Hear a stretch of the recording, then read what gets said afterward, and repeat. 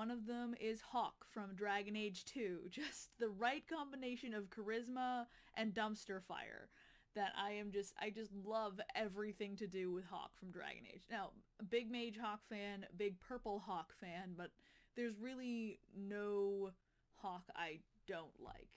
I mean, I probably would say I like Red Hawk the least, but still compelling enough that I am interested in Red Hawk, and I would never turn that down. And I mean, it could be argued also that I would like Blue Hawk the least in some situations. It depends really what's going on, what's the scenario. So, all in all, Hawk from Dragon Age 2 is one of my hands down absolute favorites. Just the best. And the other one, to the surprise of no one who's following me on Tumblr right now, Hubert von Vestra from Fire Emblem Three Houses.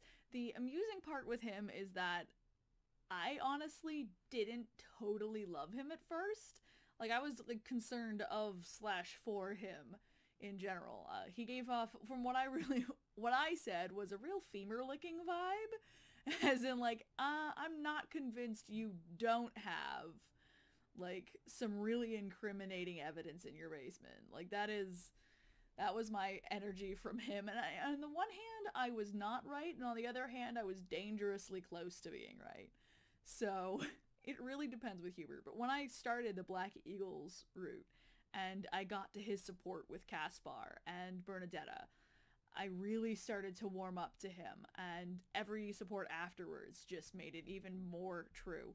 And I just adore him. He has this very ominous, forbidding persona that is all in the name of protecting the people who are closest to him. So he's just an absolute train wreck, but with a guardian complex the size of Manhattan, and I just adore him.